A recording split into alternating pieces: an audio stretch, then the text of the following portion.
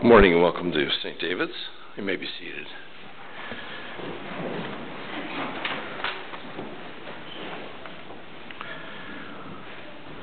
Just a few announcements.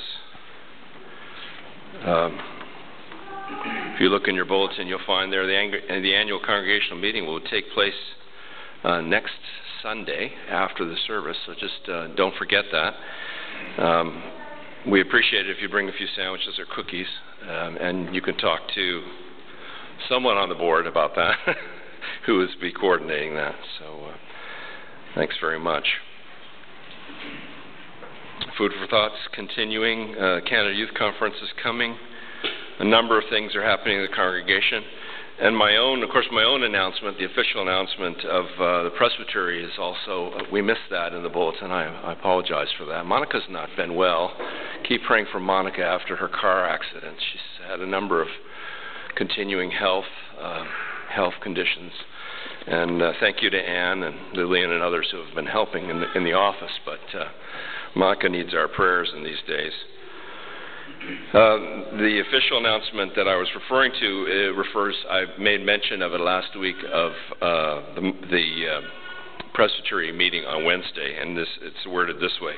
Dr. Dent has announced his intention to accept a call to the ministry of the National Director position of the Canadian Bible Society and to move to Toronto to engage in this full-time work. The presbytery in Newfoundland meets on Wednesday, March the 9th, at 1:30 at St. Andrews, the Kirk, to discuss this important decision. The congregation is encouraged to either appear at this meeting or bring comments to this meeting, and through our representatives at Presbytery, who are Lillian Crawford and Kathy Mackay. You can also send any communication to the Presbytery on this matter to me at jd123444@gmail.com. I'm still the clerk of Presbytery, and I still receive correspondence. So that is the official announcement. You know, we meet at 1:30, but if you come or can't come until just after 2, I'm sure it'll be fine because we haven't said exactly on the agenda where it will be. So if you're intending to come, just talk to me, and I appreciate that. Thanks so much.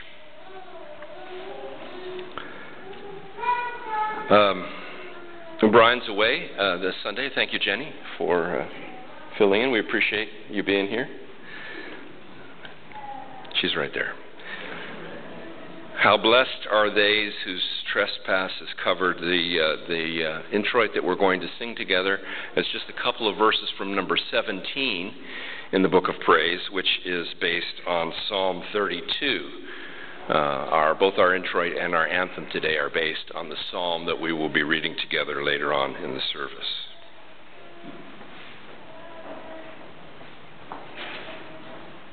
Sing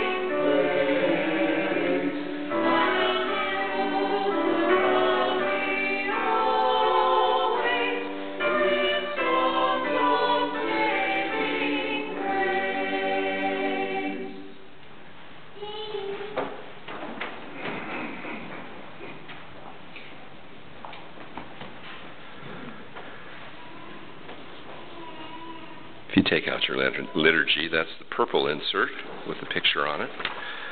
The Monroe family will be leading us. And are you coming up here? That'd be great.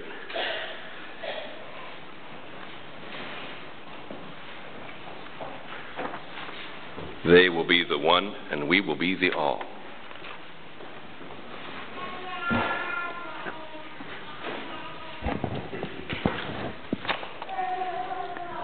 Change is coming, for God's plans are unfolding, even when deliberately disobey and turn away. We still loved by God. God will not give up on us. When the Israelites strayed away and worshipped other gods, God provided prophets who spoke the truth. They called God's people back to worship and service. Christ has shown us the way. We too can ignore God's call And turn our backs on the example Christ set for us. God breaks our stubbornness and inviting us to change our ways so that we may fully know the joy and peace that is offered to us in following Jesus Christ. May we have the courage to hear, change, and align ourselves with Christ. Let us pray. Persistent God, we thank you that you come to us in a still, small voice to provide comfort and guidance. Other times you speak to us boldly and clearly through your word, worship, and other Christians. Help us to listen for your voice and be willing to change your ways to be your faithful servants. Break into our stubborn resistance and self-protective patterns and call us back to you. In the name of Jesus Christ, prophet, priest, and king, we pray. Amen.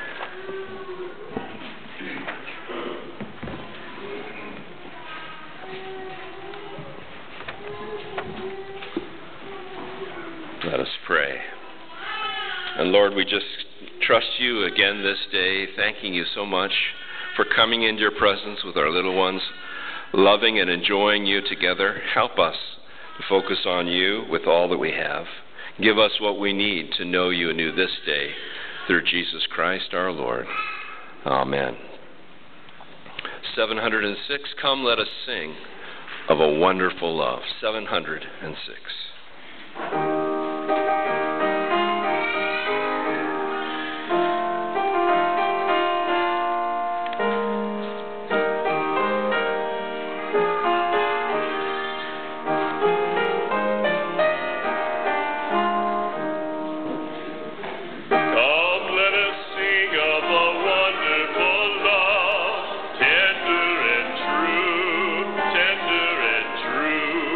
Out of the heart of the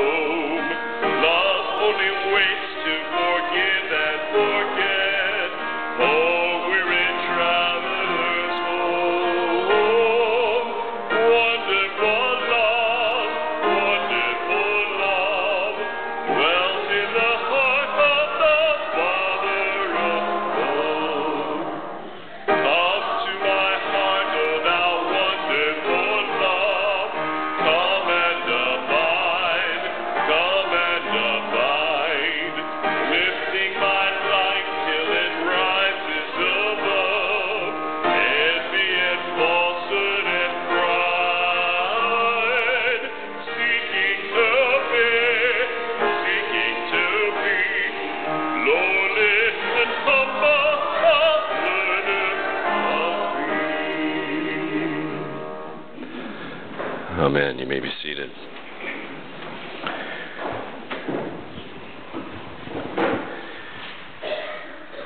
We all know that when we pray together, something happens as we seek to be in good relationship with God, Father, Son, and Holy Spirit. And as we come again today and approach this God, we encourage you to take the time to be honest with God, transparent with God in all that's going on in your lives, that we might know God together, understand God's ways for us anew this day, and be refreshed and find new hope in the God who meets with us as we pray. With this in mind, let us pray.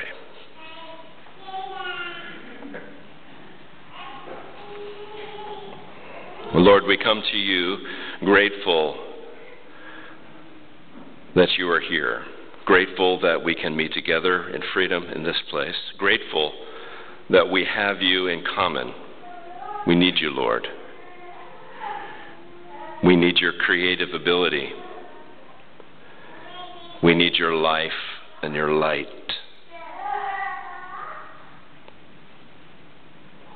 We need you when we cannot find the way. We need you when we are confused. But as you open our eyes and lift us up and stand us in the place of grace and mercy, then we can receive anew from you. We come into that place anew this day to say that we do need to receive from you.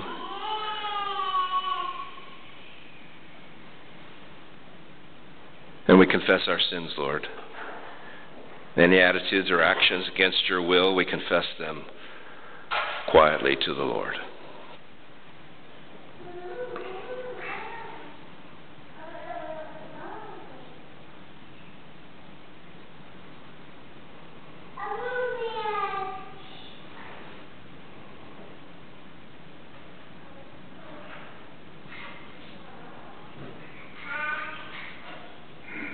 Where we have not sought you with our whole hearts, Lord, forgive us. Where we have put our own ways ahead of your own, forgive us. Where we have not found time for reading your word and talking to you about so many parts of our lives, forgive us, O God. Draw us back to that place where we know we are yours and you are ours. Give us the assurance of pardon of our sins for all who know Christ, that we would receive from you, Lord, all that we need. We trust you and thank you, Lord. And we use that prayer that you taught us, using the words of debts and debtors, saying together, Our Father, who art in heaven, hallowed be thy name.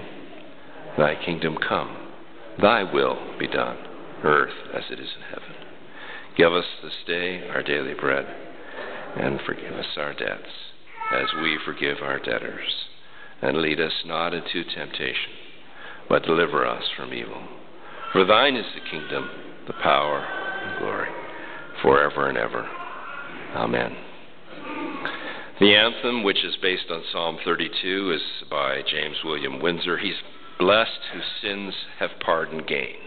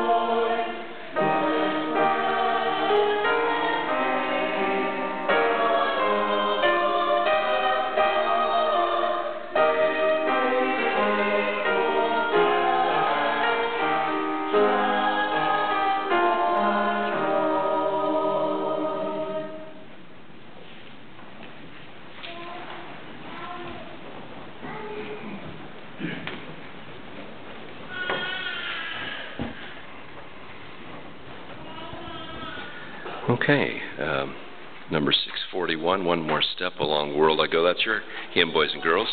641. Let's all sing it together.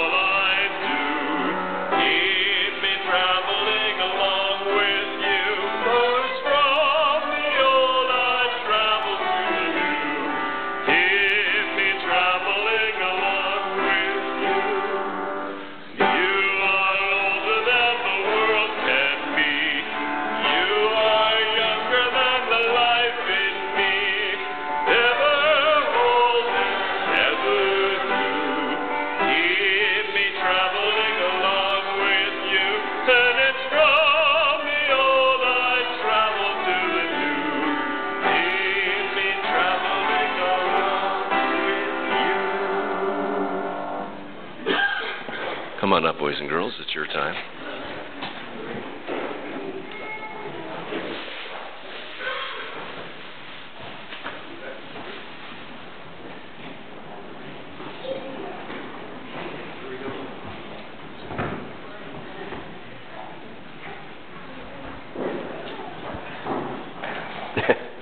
Plenty of room for everybody. Come on, you can come up over there. That's good. Here we go. So, how's everybody doing? You doing okay? School going all right? Yeah? How many boys and girls like storms with snow and rain and ice pellets and all that stuff? Adults? Yeah, just checking. Okay. So, that's nice. Yeah. It's good to like all the weather, right? Well, I brought some stuff in, and I'm going to ask you what it is, and then you probably know what it is because you can see through the bag, right? But and then I'm going to say what you do with it. Okay, I'm going to ask you that question. All right? So anybody know what's in the bag? This is the bag, by the way, just in case you're looking elsewhere.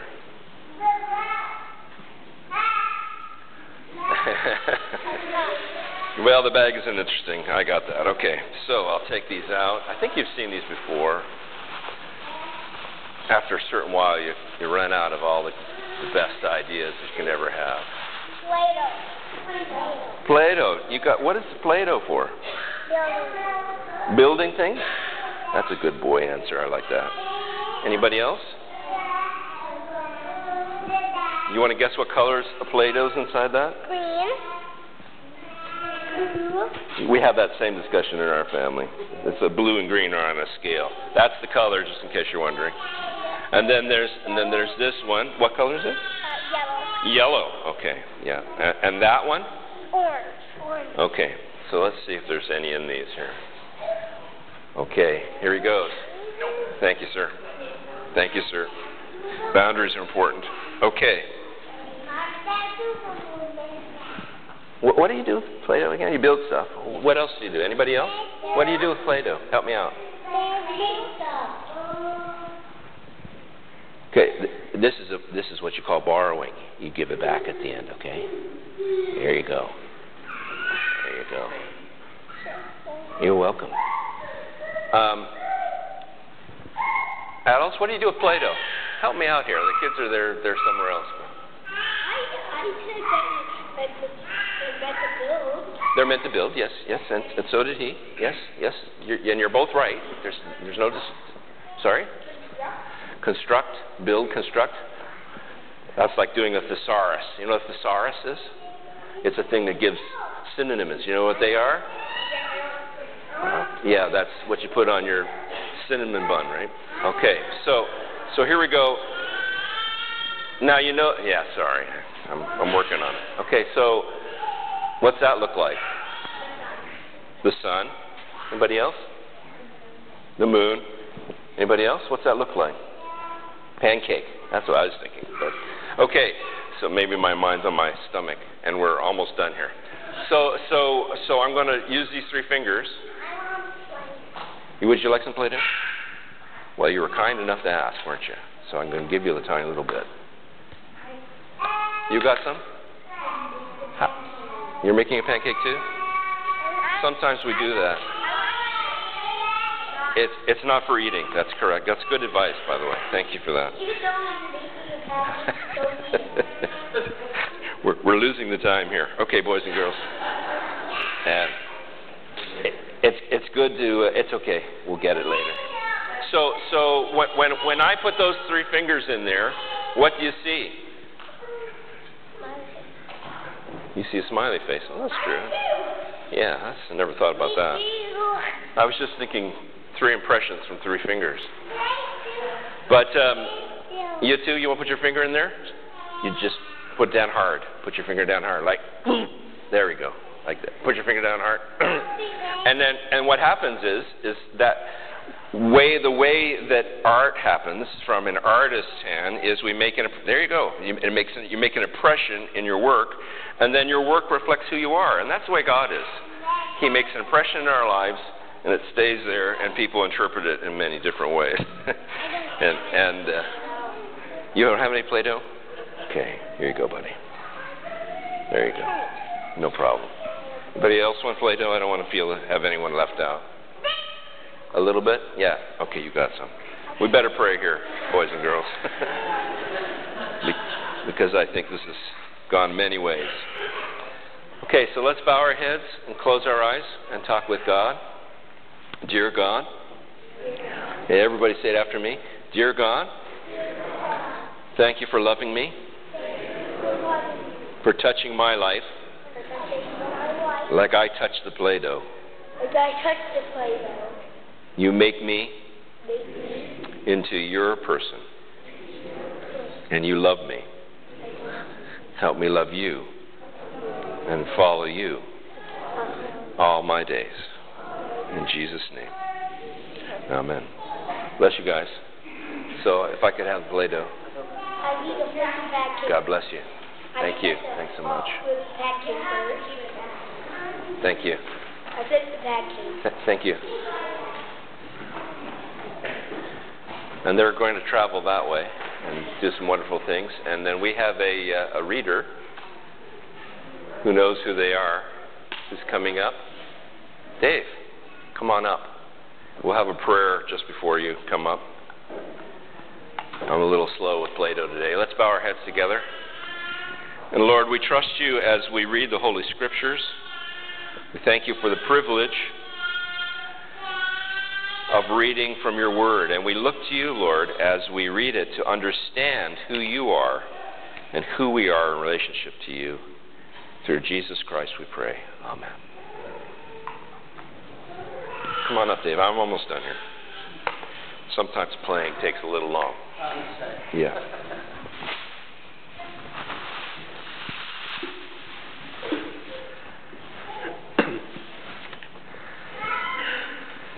Good morning.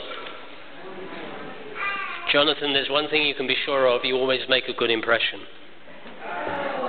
Sorry about that. Stick with the scripture, Dave. The Old Testament reading this morning is Joshua chapter 5, verses 9 to 12. You can find that on page 320 in the Pew Bible.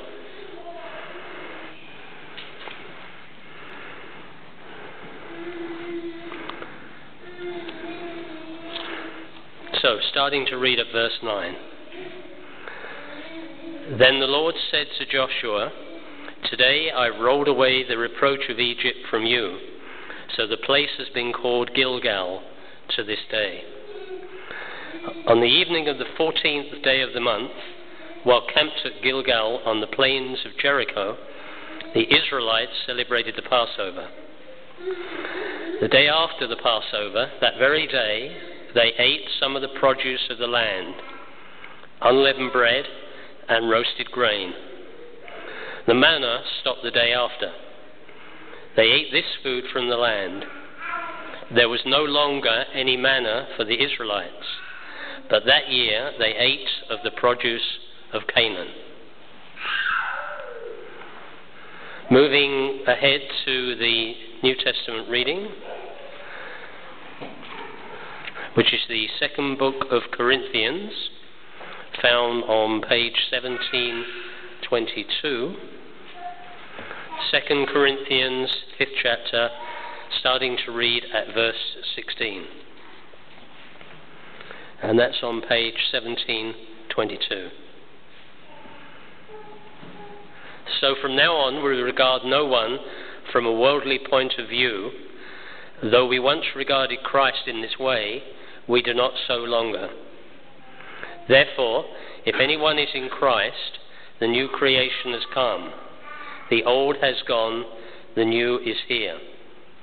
All this is from God, who reconciled us to himself through Christ and gave us the ministry of reconciliation. That God was reconciling the world to himself in Christ, not counting people's sins against them. And he has committed to us the message of reconciliation. We are therefore Christ's ambassadors, as though God were making his appeal through us. We implore you on Christ's behalf, be reconciled to God. God made him who had no sin to be sin for us, so that in him we might become the righteousness of God. Amen.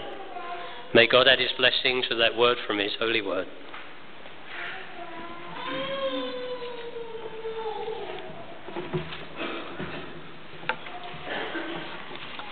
Let's continue reading now from responsibly from Psalm 32. That's on page 829 in the Pew Bible. We'll read the whole psalm. It just doesn't turn the page, it just stays on that one page. I'll read the first verses and you the next, and so on. Blessed are those whose transgressions are forgiven, whose sins are covered.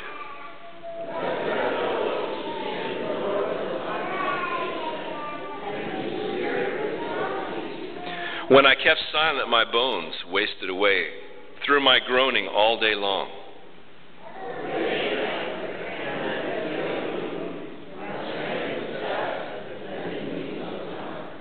Then I acknowledged my sin to you and did not cover up my iniquity. I said, I will confess my transgressions to the Lord, and you forgave the guilt of my sin.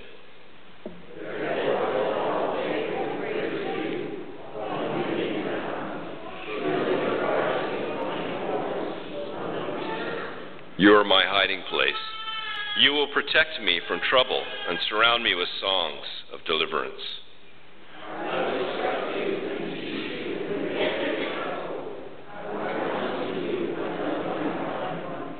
Do not be like the horse or the mule, which have no understanding but must be controlled by bit and bridle, or they will not come to you.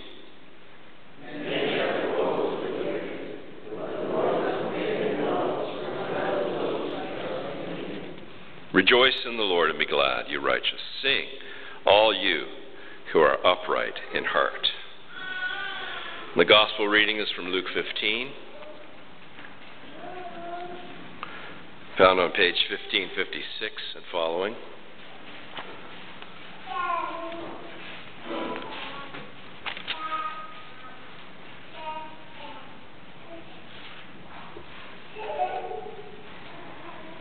Luke 15 is probably familiar to you. Starting at verse 1 to 3 for the introduction, and then 11 to 32. Now the tax collectors and sinners were all gathered around to hear Jesus, but the Pharisees and the teachers of the law muttered, "This man welcomes sinners and eats with them." Jesus continued, verse 11. There was a man who had 2 sons. The younger one said to his father, "Father, give me my share of the estate." So he divided his property between them. Not long after that, the younger son got together all he had, set off for a distant country, and there squandered his wealth in wild living. After he had spent everything, there was severe famine in that whole country, and he began to be in need. So he went and hired himself out to a citizen of that country, who sent him to his fields to feed pigs. He longed to fill his stomach with the pods that the pigs were eating, but no one gave him anything. When he came to his senses, he said, "How many of my father's hired servants have food to spare, and here I am starving to death? I will set out and go back to my father and say to him, 'Father, I have sinned against heaven and against you. I am no longer worthy to be called your son. Make me like one of your hired servants.' So he got up and went to his father. But while he was still a long way off, his father saw him and was filled with compassion for him. He ran to his son, threw his arms around him, and kissed him. The son said to him, 'Father, I've sinned against heaven and against you. I am no longer worthy to be called your son.'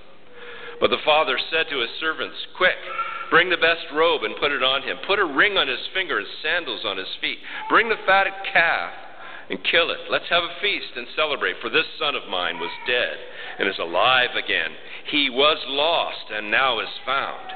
So they began to celebrate. Meanwhile, the older son was in the field, and when he came near the house, he heard music and dancing. So he called one of the servants and asked him what was going on. 'Your brother has come,' he replied, 'and your father has killed the fattened calf because he has him back safe and sound.' The older brother became angry and refused to go in. So his father went out and pleaded with him. But he answered his father, 'Look, all these years I've been slaving for you and never disobeyed your orders. Yet you never gave me even a young goat so that I could celebrate with my friends. But when this son of yours who has squandered your property with prostitutes comes home, you kill the fatted calf for him.' 'My son,' the father said, 'you are always with me. Everything I have is yours.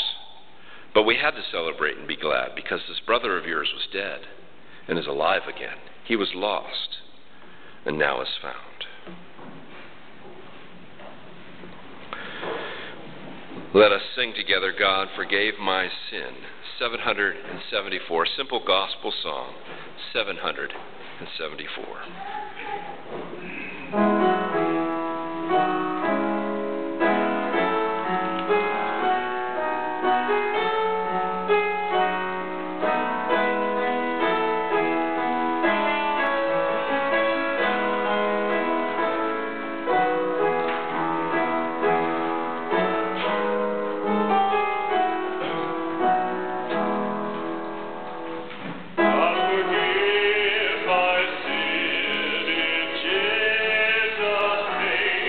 I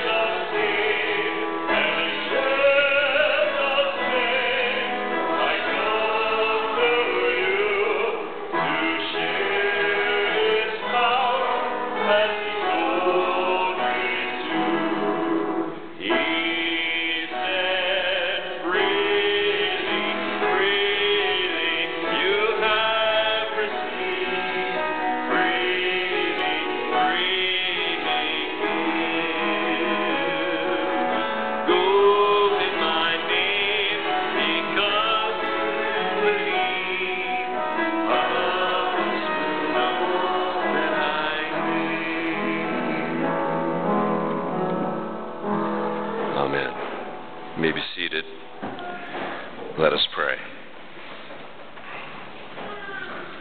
And Lord, as we come again to hear your word, we ask you again for all that we need to listen to you. Trust you for hearing you through the scriptures. We trust you for all that we need in our lives, that you would draw us to your very self, the core of our identities in you, through Jesus Christ our Lord. Amen. Well, Moses, a long time ago, led a crowd of over 600,000 refugees. Now, that was just the men. They only counted the men in those days. From a place of oppression to new lands. With women and children, some scholars believe there were as many as 2 million people leaving their homeland for new lands. Sounds familiar today, doesn't it? In terms of Syrians. I know the Syrians are going anywhere people will have them, and I know it's not a coordinated movement toward one land, such as what Moses was led to lead, but God is certainly showing hospitality to these Syrians, even though there are many countries in the world which seem not to be welcoming them into their countries, such as oil-rich Muslim countries. Now, I simply make that observation. As I've said here many times, I'm not the judge, God is. The scriptures notes that God was with the refugees under Moses. It notes not only their following Moses and experiencing miracles and divine interventions, it notes their lack of faith and trust at several junctions, and warns us who are following God today to trust him with our whole lives, with our families, with our children and grandchildren, with our friends, and our whole society. So we are challenged anew today to trust God for the work here, for the leadership, for the resources, and for the people. And we get a glimpse into how God resourced the refugees in the desert. Remember, God gave them a honey nut thin cracker in the desert that came down like dew in the night and could be gathered for the people and would be nutritious enough for their needs in the wilderness. They called that cracker by the words of the people when they first encountered it. They called it, what is it? Which in Hebrew is manna, manna. It's in today's reading from Joshua 5, verses 9 to 12, we find a very short passage with a very big message. We find there that the promise of the refugees was fulfilled in finding their own land. They ate the Passover for the first time in their new promised land around this time of the year, and they saw manna for the last time. The miraculous nutrient in the desert disappeared when they began to eat the fruit, the crops of that promised new land. It was as if the manna had never happened. Now they would first of all eat crops that someone else had planted, and from then on they would eat their own crops. So what are we to take from this small passage? First, God is the one who brings essential resources to our life. We may think that we feed ourselves, we may think we provide for ourselves, but the reality is that life is a gift. We come into this life as a gift, not asking anyone to have us. Others nurture our lives as a gift and a grace. We continue to experience life as a gift and pass it on to others, including family, friends, and those in need. Now, people can get a little cocky, even farmers, who are usually people of faith, until the drought hits or the storm wipes out crops or the rain drowns them. Farmers know, and so do fishermen, that although there is much hard work in what they do, yet they rely on God for their food, they rely on God for the weather, and so do we. And the resourcing goes beyond physical food. We are meant to acknowledge as well that we need spiritual help, social help, emotional help, all the help we can get, because we are not meant to live alone, ultimately. Now, I'm not saying that you mustn't live alone, that is, one person in an apartment or house, but I am saying that we are designed for community. And in that community, we can help each other as long as there is a measure of transparency, that is, I need help, or how can I help you, or have you been served? Now, normally we hear those questions in a retail situation. These most basic retail needs and questions are our life questions as well, aren't they? God is in the business of human relations and human transformation. And once we know God personally and say, yes, I want to know you, Jesus. I give you my life. I turn away from my rebellion to you. I want to follow you, believing you know more about what is good for me than I do. I trust you. Once we say and know we have said a prayer like that, then we move on to how we might be transformed. We are spiritual refugees, guided to the place of freedom by others who have found the bread of life, the living water, Jesus. And when we arrive in that homeland, we find many others like ourselves who have fled the land of sin and destruction, and we begin to invite others to that same place. This is natural, while still being supernatural. We invite others into the place where we ourselves have experienced the good love of the Lord, the kindness and patience of God's people, the grace of God, the friendship and fellowship of the Holy Spirit. These are not just words. These are the core values of our lives. God has made us brand new, the Scripture says. And Paul calls us a new creation, like some new variant of human being, new and improved. But this does not make us better than others. What it makes us is pointers. We are pointers to the new life we have in Christ. Living Faith says, as beggars point to food, so we point others to Christ. We point to Jesus as John the Baptist pointed to Jesus, as our city name suggests, St. John's. We belong to that group of people who find our mission in life and our vision in life to be pointing to the one who has given us life and hope, who has transformed us and made us more than who we used to be. And Paul uses a very interesting word to describe this. He uses the word ambassador to describe us. Ambassador. Now, you know that an ambassador is often a patronage appointment in our country and in other countries as well. It is a well-paid, mainly administrative job where the ambassador is the spokesperson for the foreign country. It is a highly respected role. The person taking this position is supposed to be able to comment on the most difficult and trying of circumstances in diplomatic, calm, and creative ways. Scripture says you are the ambassadors for God. You are an ambassador for God. Me too. So how's the job going? Are you enjoying the foreign country in which you're living?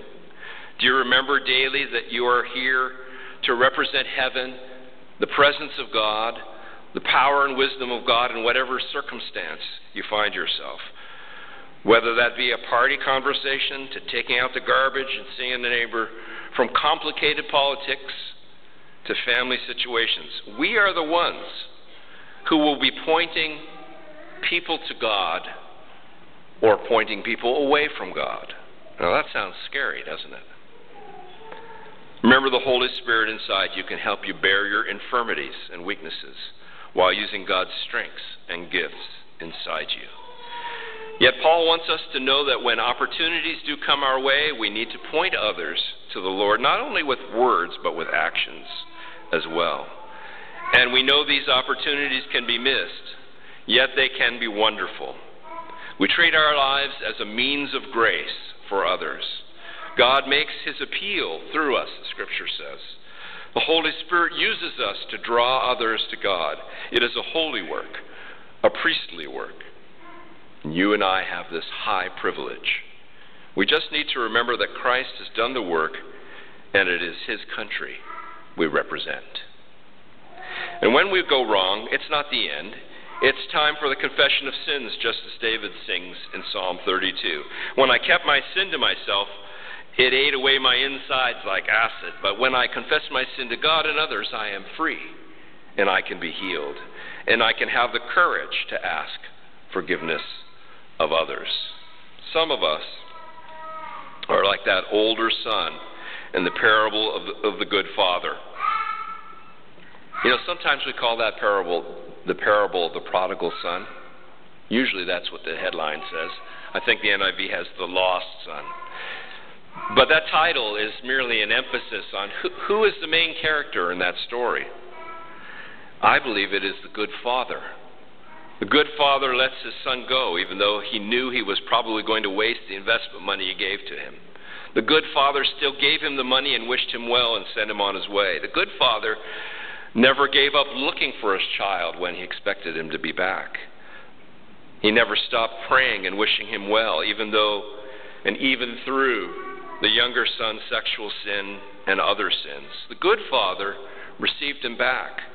And when he came back emaciated from working and starving on a pig farm, probably as low as you could go in the Jewish culture of the day, but meanwhile back at the farm, the older son was continuing in his bitterness and resentment for the farm responsibilities that he had. He may have secretly wanted to leave long ago, we don't know, but never had the courage to do what the younger son did, quote unquote. He hated his father, even though he did what his father told him to do. And the older son was in as much bondage as the younger in this story. Neither one of them had heard the good father's communication that he would gladly give either one of them everything he had. And I think deep down when we read this story, we know it's about God.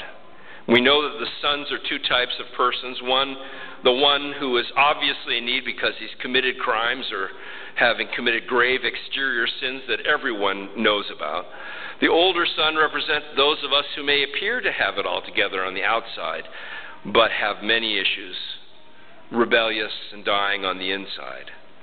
God wants to meet those who are rebellious and obviously needy, as well as those of us who are rebellious on the inside, but not so obviously needy. We all need God in the loving arms of the good Father, the ring of godly integrity, the robe of acceptance and affirmation.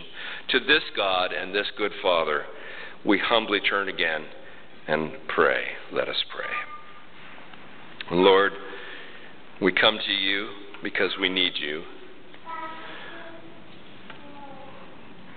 Sometimes we don't think we're important enough in your economy to be called ambassadors, and yet that is what your servant Paul calls us. So we receive that name.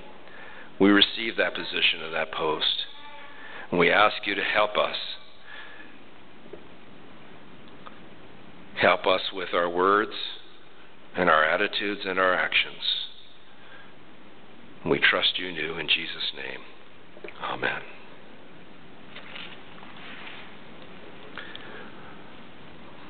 We give to God our guest tithes and offerings, that the ushers would come forward, would take up our offering at this time.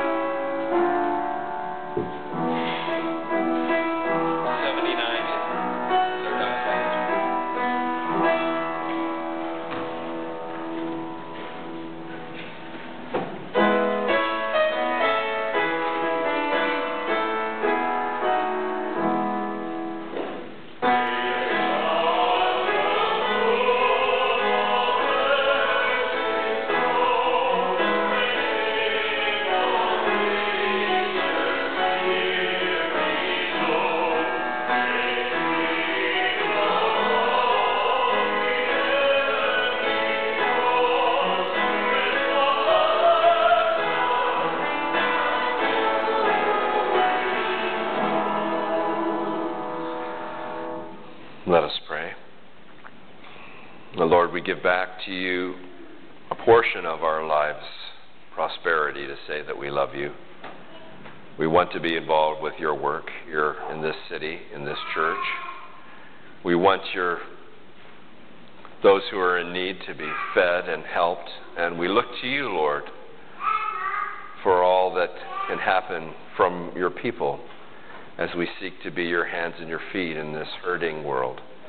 We trust you anew for this to take place not only here in St. John's, but across Newfoundland and Labrador, across Canada, and to the ends of the earth. Through Christ we pray. Amen.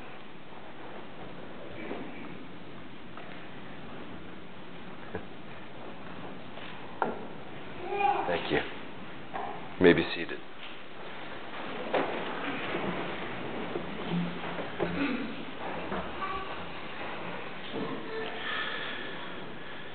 Our closing prayers always bring us into a place of thanksgiving and intercession. That means we continue to say thank you to the Lord. And we ask for God's care and intercession on those whom God brings to our minds. And in that way we pray the prayers of the people together. So I encourage you to stay focused in that way as we pray together and as I lead you in this time. With this in mind, let us pray.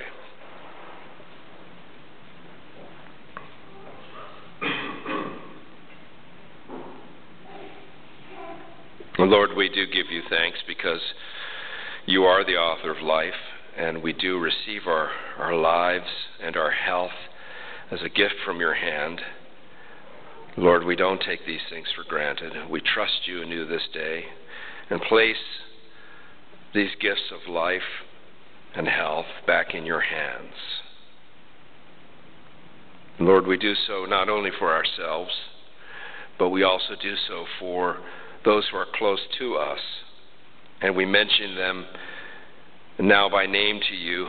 We also bring up their spiritual needs and whatever you would like us to bring forward on their behalf. So we bring our gratitude to you and our intercessions for them together at this time.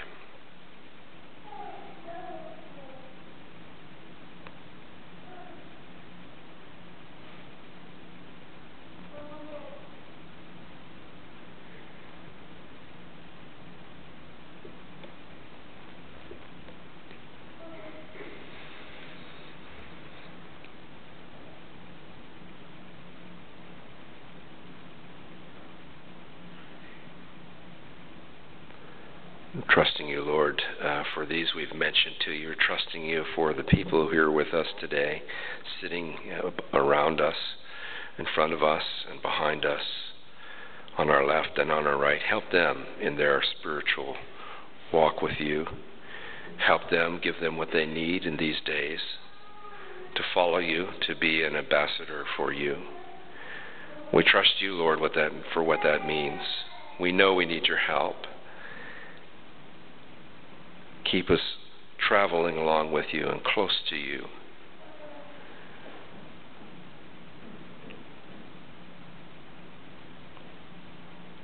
And Lord, as we give you back our church, our congregation, our future, the leadership of it, we recognize that each of our voices is one in the choir, one in the chorus, which is yours in this community. And so we trust you anew for this journey. And we look to you, Lord, for what it looks like. We ask for your mercy and your care over the process coming soon to choose another leadership in this place. And we look to you and ask for your mercy and care over us.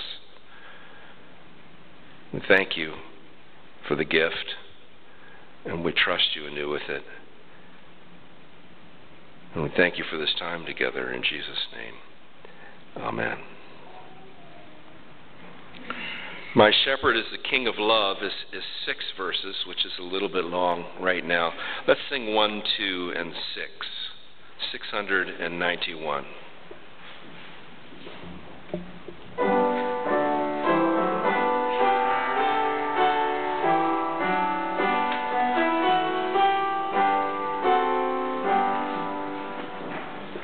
My shepherd is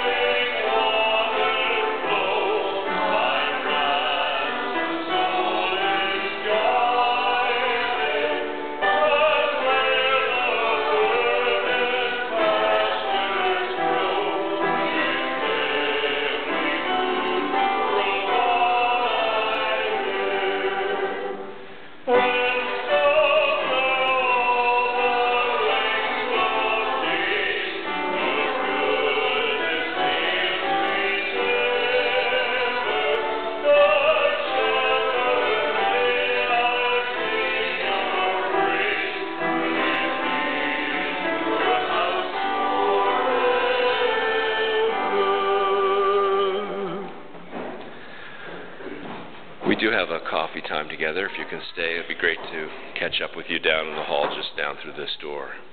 And now may the grace of our Lord Jesus Christ and the love of God, the friendship and the fellowship of the Holy Spirit be yours now and forevermore. Amen.